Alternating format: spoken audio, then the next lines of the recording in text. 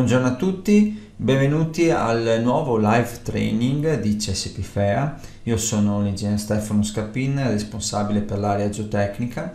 Oggi parleremo appunto del nuovo software Midas GeoXD, software appunto che è rivolto alla progettazione di opere in puntellamento, in scavi. Questo software avrà la novità che porterà appunto sarà quella di un lavoro efficiente, cioè la possibilità di fare lavori di varia complessità, dallo scavo più semplice a quello molto complesso, in tempi molto rapidi, perché permetterà appunto di poter gestire tutte le varie dettagli, diciamo, che riguardano lo scavo, sia quelli della parte geotecnica sia quelli della parte strutturale, in modo semplice ed efficiente.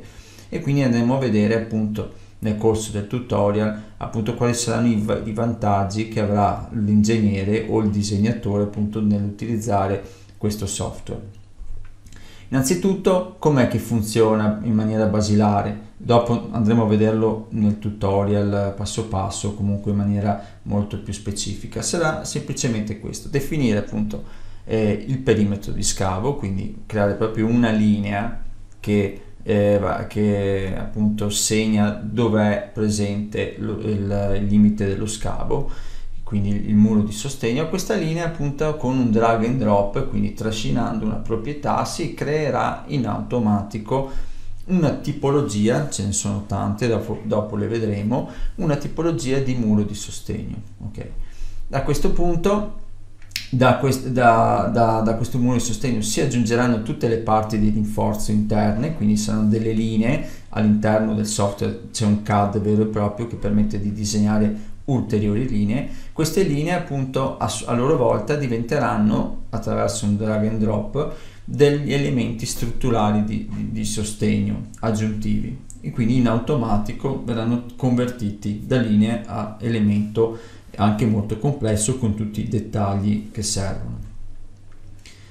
Questo non è solo un modellatore 2D, un CAD, ma è anche un 3D CAD che permette appunto quindi di, una volta fatto il disegno, quindi si lavora nel piano 2D, si genera il 3D e si possono andare a vedere anche dopo tutte le interferenze che ci sono nel modello, quindi vedere se ci sono travi che si sovrappongono tra di loro o altre tipologie di strutture che vanno in conflitto con altre. Quindi c'è, come vedremo dopo, un check veloce e la possibilità appunto di correggere tutti questi errori che si formano, errori di vario genere, non solo interferenze come sovrapposizione, ma anche per esempio joint error, quindi errori, cioè elementi che non sono connessi tra di loro, in modo tale che in un'opera, un lavoro molto complesso come questo, quando si arriva a un certo numero di elementi nella modellazione, dopo è difficile tenerli controllati bene tutti, il software permette appunto di controllare e dire se effettivamente ci sono delle cose che potenzialmente non sono corrette e di sistemarle. E alla fine permette anche di dopo aver creato appunto il modello all'interno, cioè aver disegnato le varie parti, di verificare il tutto, se funzionano come.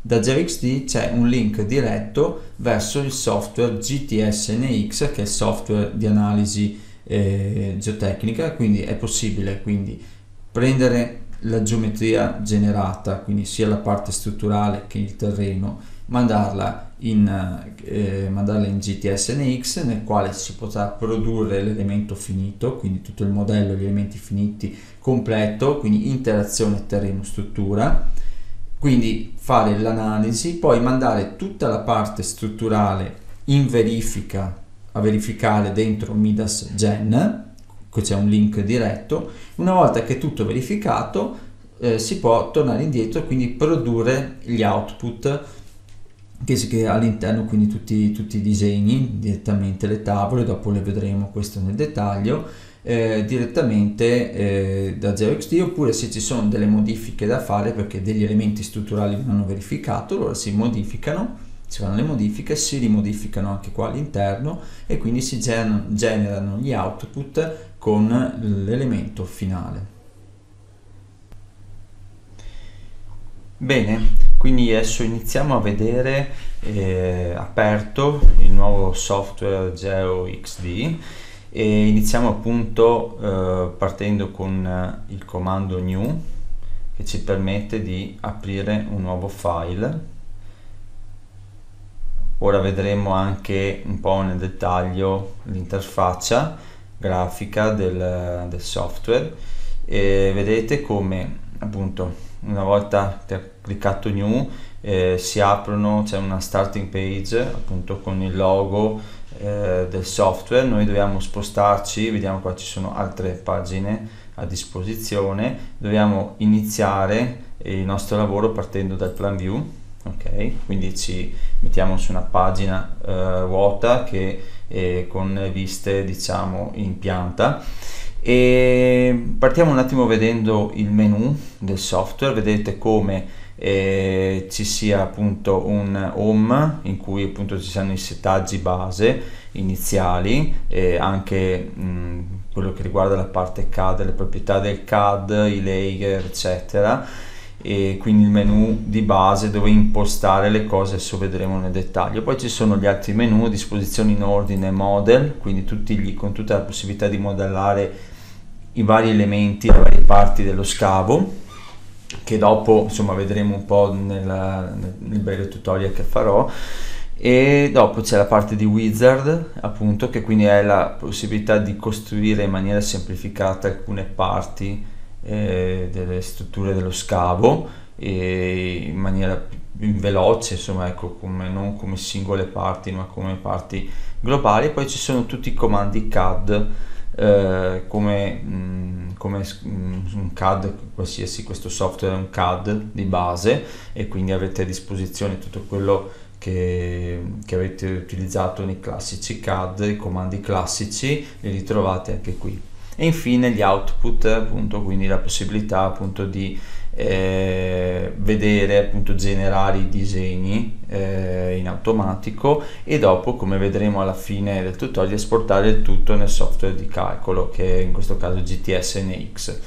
Ecco, quindi questa è la suddivisione dei comandi, l'interfaccia base. Qui, come in stile Midas, c'è un menu ad albero che permette appunto di vedere in tempo reale tutto quello che viene fatto, tutto quello che è modellato, e quindi subito capire cosa c'è e cosa non c'è, anche per se il file che arriva non è stato fatto da noi ma è stato fatto da qualcun altro, quindi ecco, c'è sempre questa comodità. Bene, vediamo allora. Come abbiamo detto, possiamo iniziare. Partiamo da home, ci mettiamo in plan view e possiamo iniziare vedendo appunto inserendo diciamo delle strutture base che poi ci serviranno per appunto fare per la modellazione. Possiamo innanzitutto vedere come di default, quindi già nel file base ci sono già inseriti degli elementi base, diciamo, quindi sia per quanto riguarda la parte di sostegno, quindi tutte le tipologie di mura di sostegno. Vediamo che è già inserita una parificata con pile IP o HA e con più delle diciamo delle piastre in legno, ma le tipologie possono essere varie. Le vediamo qui facendo add. Vedete, abbiamo la possibilità di scegliere varie tipologie, quelle con solo legno oppure con calcestruzzo e legno assieme, oppure calcestruzzo e basta e altre tipologie, ecco, come panificate classiche, come queste tipologie di sezione.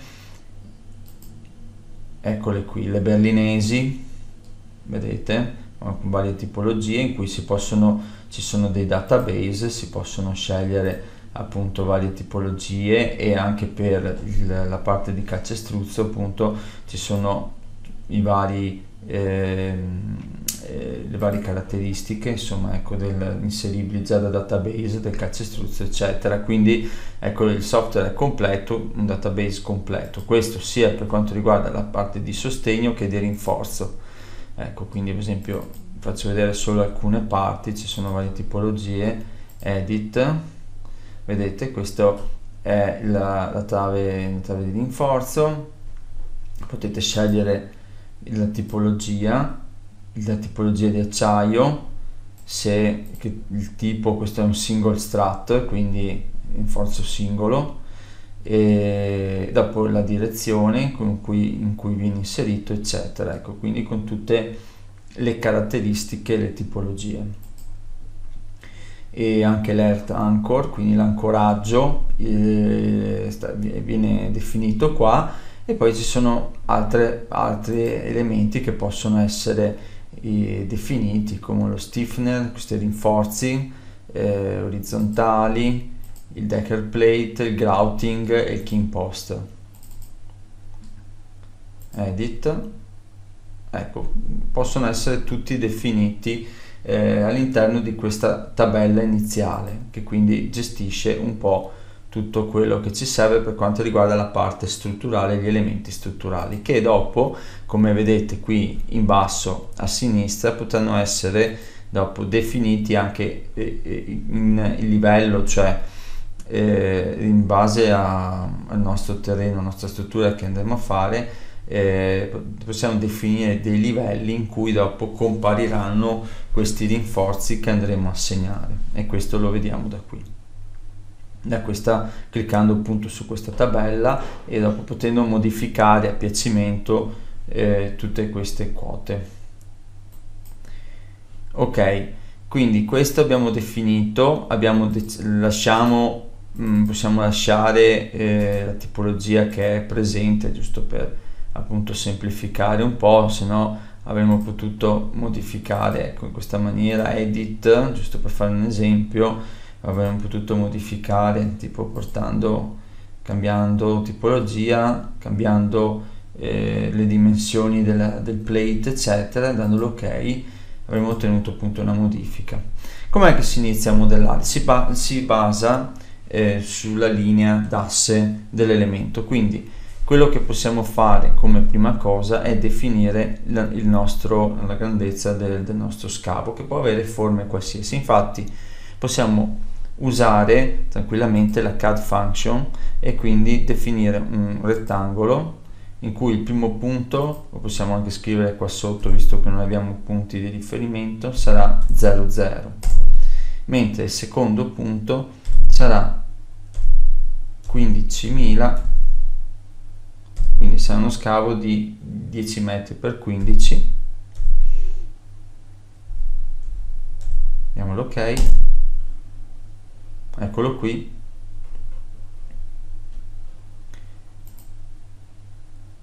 Possiamo anche in CAD option riguardarci la distanza, eccola qui,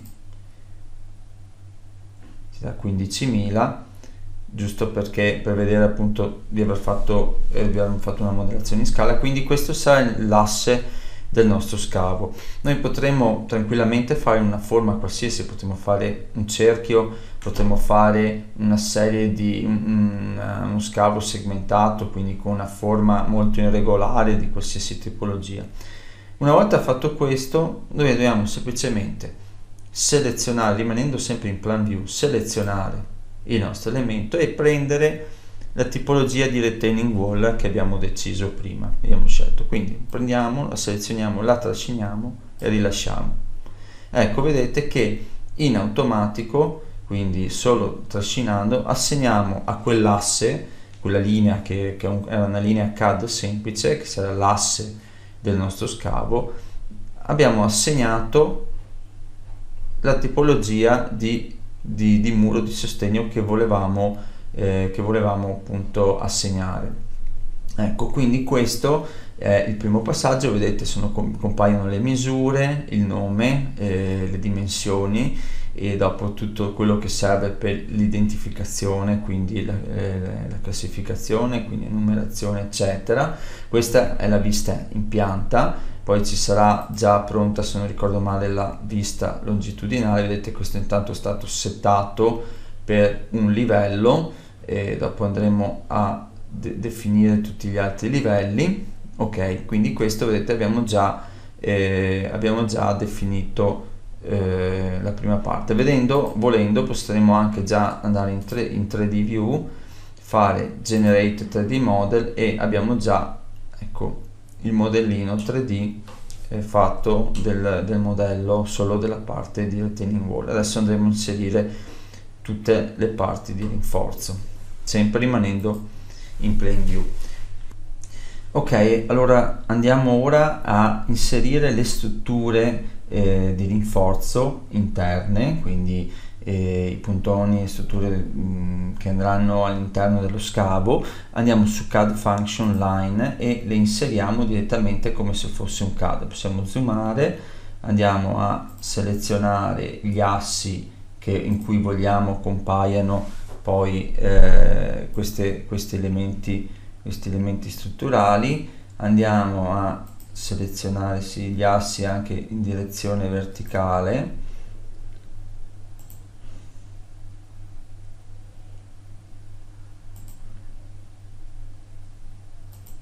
Ok, a questo punto, una volta che abbiamo inserito gli assi, come abbiamo fatto prima, selezioniamo le nostre strutture e trasciniamo, in questo caso useremo reinforcement single strut, quindi rinforzo singolo, lo trasciniamo e rilasciamo, e in automatico compare la nostra struttura interna con le caratteristiche che avevamo assegnato precedentemente in reinforcement, che come avevamo visto era dentro style, c'era anche la caratteristica reinforcement, che quindi era questa. Quindi abbiamo inserito praticamente questa struttura qui, queste 8 shape in acciaio in automatico, così partendo dalla linea d'asse. Ora possiamo anche continuare. Qui stiamo sempre lavorando nel primo livello, dopo copieremo il tutto anche nei livelli inferiori. Finiamo di completare le strutture interne del primo livello. Ci mancano gli angolari, possiamo inserirli nella seguente maniera, usando un wizard strut, invece che inserirlo proprio manualmente mettendola lì linea per linea. Qui usiamo un'altra strategia, usiamo lo strut, usiamo corner, quindi quello che vogliamo fare sono degli angolari, selezioniamo target wall, quindi facciamo una finestra di selezione, selezioniamo il nostro corner d'angolo, questo, spazio, e diamo l'ok, e vedete come compaiono le nostre strutture angolari dove volevamo, quindi nell'angolo, con una distanza di 1,5 m, con 2 elementi. Ok, ripetiamo velocemente la stessa operazione anche negli altri corner, quindi selezione,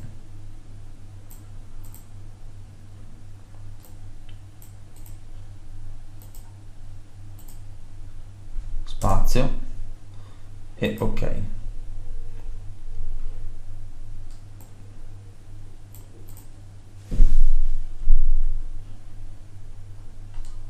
Definiamo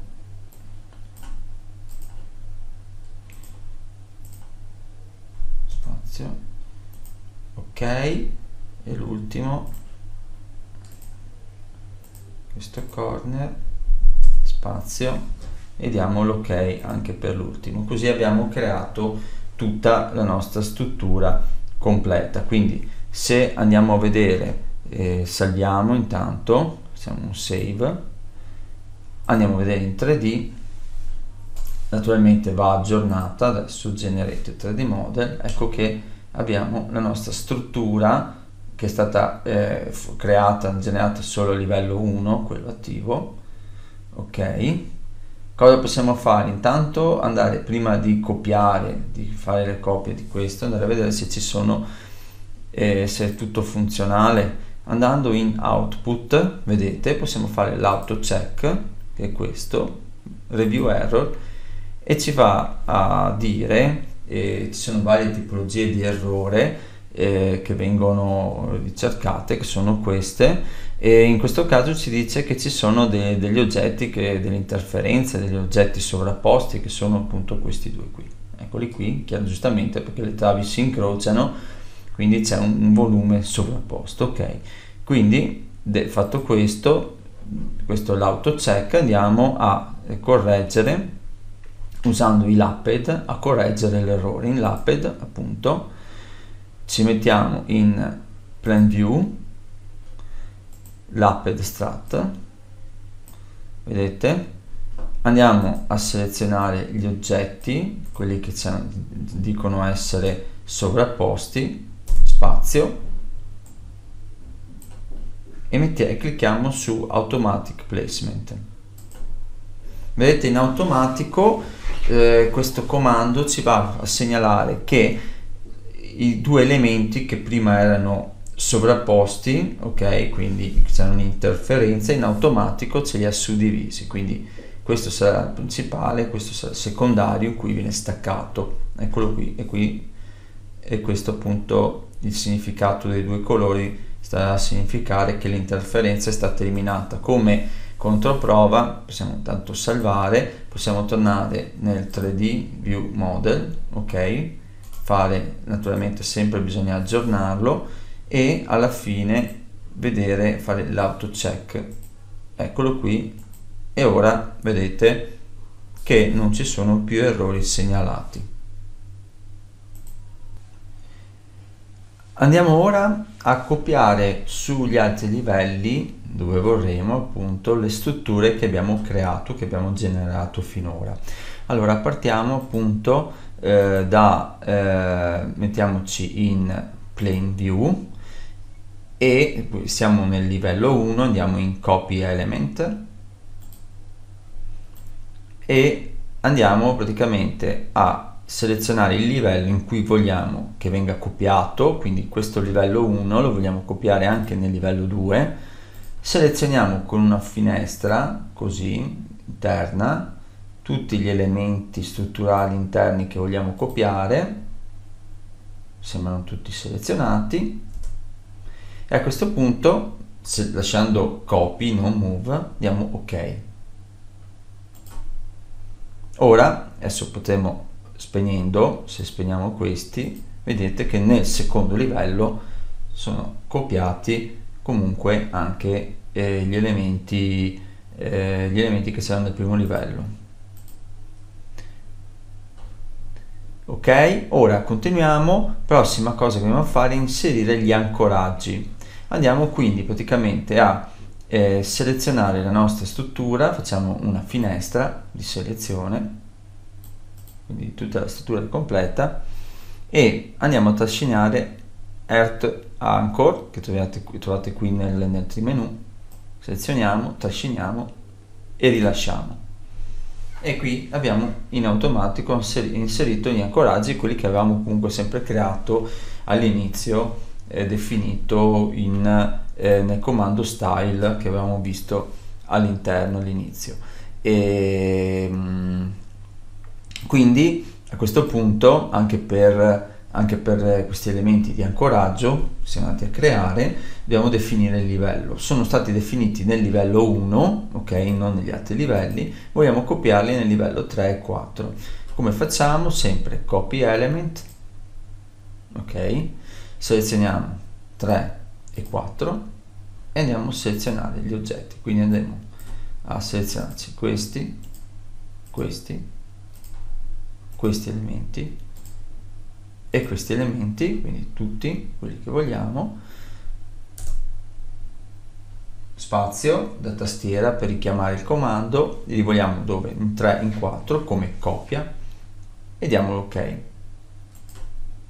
Ecco qui, quindi se noi spegniamo qui attiviamo il 2, non ci sono, vedete, nel 3 invece ci sono e anche nel 4. Ecco, come riprova. Ultimo passaggio, vogliamo eliminare praticamente quelli nel livello 1 che non ci servono, quindi selezioniamo come abbiamo fatto prima gli elementi che avevamo creato lasciando attivi solo appunto quelli del livello 1, selezioniamo tutto, facciamo delete o cancel da tastiera e ci portiamo alla situazione iniziale. A questo punto salviamo. Ok, una volta fatte appunto la copia di tutti gli elementi strutturali che nei vari livelli, andiamo ad aggiungere la trave orizzontale di rinforzo, il waller. Per fare questo appunto andiamo in wizard, ok, ci mettiamo in longitudinal view e andiamo a cercare il wizard del waller, eccolo qui. Il waller anch'esso è stato impostato all'inizio nello style, quindi con tutte le caratteristiche. Selezioniamo, possiamo lasciare questi valori di default, quindi la lunghezza di sovrapposizione, la lunghezza dell'elemento, eccetera.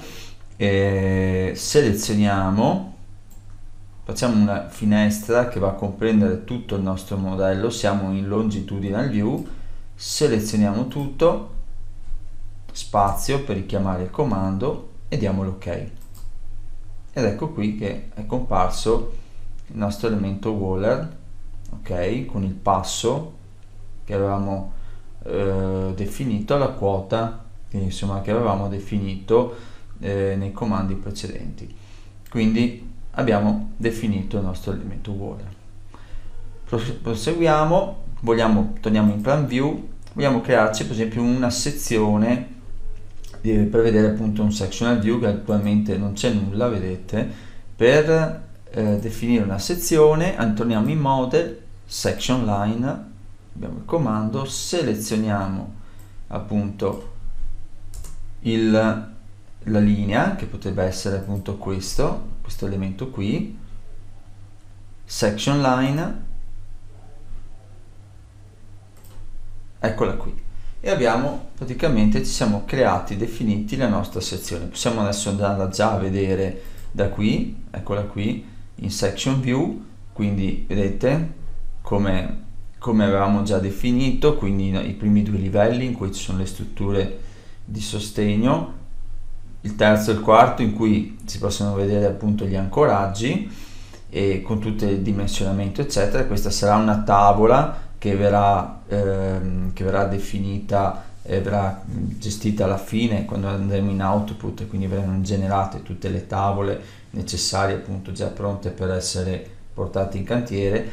E niente, adesso dobbiamo definire, vediamo qua c'è la stratigrafia, andiamo a definire anche la stratigrafia del terreno dopo aver fatto tutti i passaggi per la parte strutturale. Quindi ci ritorniamo in plan view, andiamo in se non ricordo male home, soil profile, ok, e andiamo a definire appunto dei borehole, quindi degli spessori. Allora per il primo faccio riferimento anche a dei numeri da tabella, creiamo un 5 13 20 30, quindi un 5 13 20 30, quindi come 15 13 20 30, e andiamo a posizionarlo qui, quindi selezioniamo un punto che può essere appunto questo, ok, quindi abbiamo le coordinate e facciamo add borehole.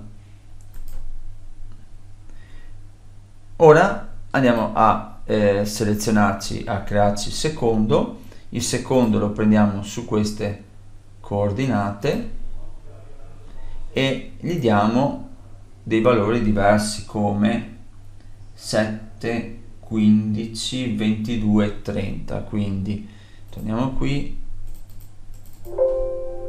7, 15, 22 e 30, che forse c'era già, e facciamo appunto e lo definiamo e diamo l'ok.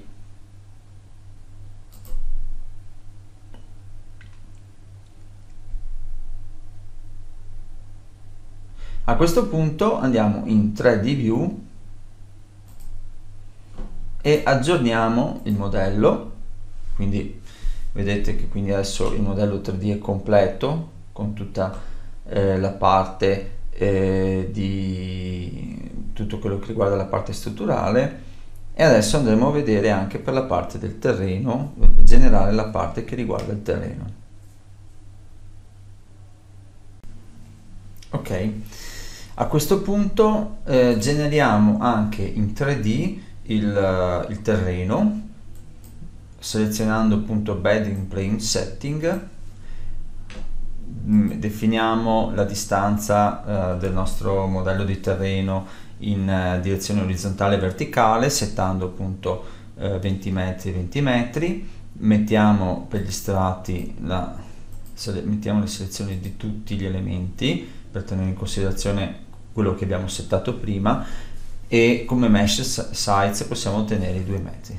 Lasciamo thin, lasciamo così com'è, diamo l'ok.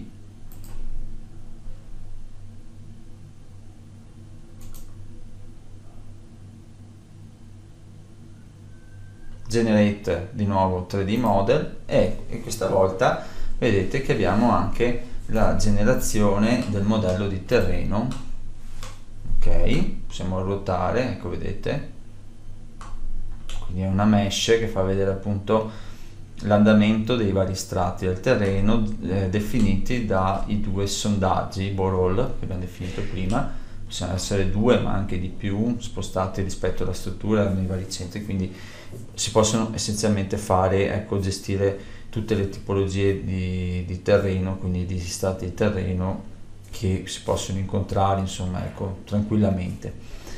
A questo punto abbiamo generato il terreno, possiamo intanto vedere la visualizzazione longitudinal view, che ci permette di aggiornare appunto la vista laterale tenendo conto anche del terreno. Come? E da longitudinal view andiamo in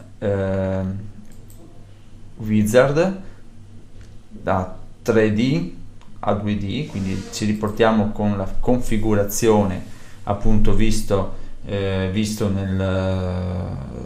abbiamo creato nel modello 3D, lo portiamo qui nel 2D, eccolo che si è aggiornata, vedete? Quindi rispetto alla nostra struttura questa è la situazione stratigrafica. Possiamo vedere anche per la sezione section view, la nostra sezione, ci riportiamo cliccando alla situazione che abbiamo visto nella sezione longitudinale, nella longitudinal view la riportiamo in section, cliccando qui, ecco, quindi questa è la situazione appunto che abbiamo proprio in particolare nella sezione. Ok, ora andiamo avanti creandoci appunto le nostre fasi costruttive, cioè procedendo andando in output section manager. Appunto abbiamo la possibilità di settare, fare dei design setting, quindi tutto quello che riguarda la parte di terreno strutturale, quindi la definizione dei parametri del terreno, delle sezioni, delle varie tipologie di sezioni, delle barre, tutto quello che sono i reinforcement, eccetera.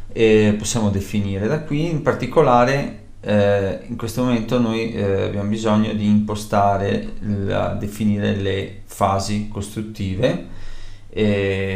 Possiamo praticamente in define construction stage andare sul comando excavation sequence che si trova qui, questo è un tasto, si clicca su ok, si fa generate con i valori che ci sono, ok, quindi li abbiamo tutti, abbiamo definito, diamo quindi, una volta definite le fasi così come sono senza fare altre modifiche, diamo l'ok, quindi il resto era già, sono tutte cose definite precedentemente nelle varie fasi, insomma, ecco, del tutorial. Ci mancava appunto quindi l'inserimento delle varie fasi, quindi la gestione, quindi vedete come sequenza di scavo e di inserimento del rinforzo della parte strutturale. Diamo l'ok e chiudiamo. Come Ultima cosa, prima di andare a vedere gli output, inseriamo da wizard, scusate, in model, instrumentation, possiamo inserire per esempio una cella di carico su un elemento, cliccando qui, selezionando per esempio l'elemento, potrebbe essere questo, lo definiamo per esempio solo per il secondo livello, solo applicato al secondo livello, diamo l'ok, quindi abbiamo definito. A questo punto possiamo andare in output e andare a cliccare sul tasto generate. Abbiamo la possibilità di scegliere cosa vogliamo generare, noi possiamo lasciare tutto, quindi tutte queste saranno delle tavole, delle tabelle da definire, e a questo punto, se non erro, dobbiamo definire i valori a 100, scala 100 su tutti, a parte che su CTRL V 100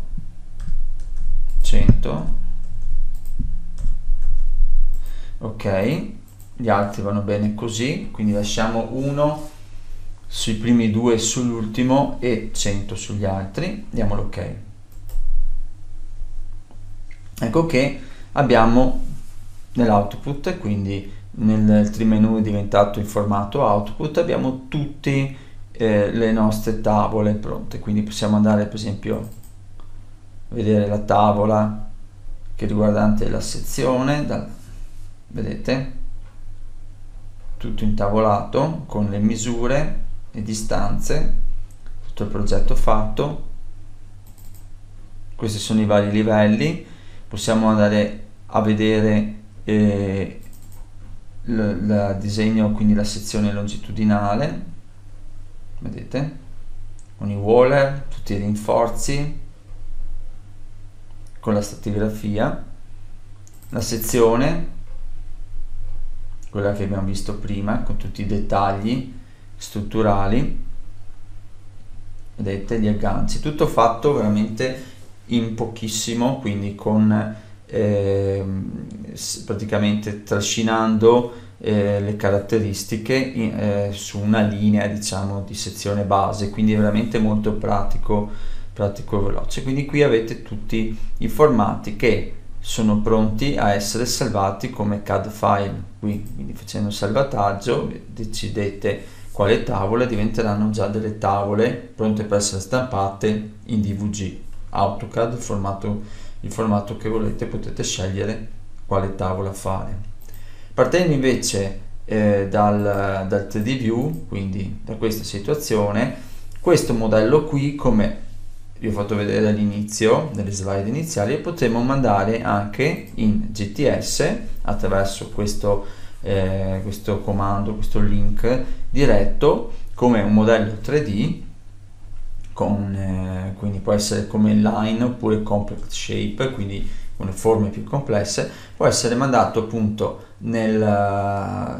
praticamente nel software di calcolo strutturale Midas GTS NX per fare le analisi, proprio, quindi avere già il modello, tutta la parte strutturale e anche le superfici che riguardano il terreno già pronte, prese così come sono e mandate in GTS NX per appunto creare il modello strutturale, fare l'analisi strutturale di interazione terreno-struttura completa come si dovrebbe. Ecco, quindi questo è un po' tutto il percorso per appunto che si può fare con questo software, primo per appunto avere tutta la parte di modellazione, quindi tutto quello che riguarda il progetto e la messa in tavola del progetto, e anche dopo alla fine è possibile quindi prendere il modello che si è fatto e mandarlo per il calcolo strutturale. Una volta che il calcolo strutturale diciamo darà l'ok, diciamo, dopo appunto aver fatto l'analisi, a tutta la parte strutturale, quindi avrà verificato tutta la parte strutturale, sarà possibile appunto generare le tavole definitive oppure apportare quelle modifiche richieste appunto dal software geotecnico Midas GTS-NX e quindi ricreare appunto l'output aggiornato secondo quello che il calcolo geotecnico, che l'analisi ha sentenziato. Grazie per aver seguito il webinar e per maggiori informazioni vi invito a contattarmi, a chiamare appunto CSPFea, e vi aspetto per tutti gli ulteriori webinar e vi saluto e vi auguro buona giornata a tutti.